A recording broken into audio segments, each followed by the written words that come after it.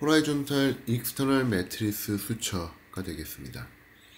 버컬 플랩을 디스탈에서 메지알 방향으로 스쿠핑 모션으로 관통을 시키고, 링궐 플랩을 버컬 플랩의 방향과 반대로, 즉 이 케이스에서는 디스탈에서 메지알로 관통을 시켰기 때문에 이와 반대인 메지알에서 디스탈 방향으로 역시 스쿠핑 모션으로 관통을 시키면 실크를 당겼을 때 11자 모양이 만들어지게 됩니다.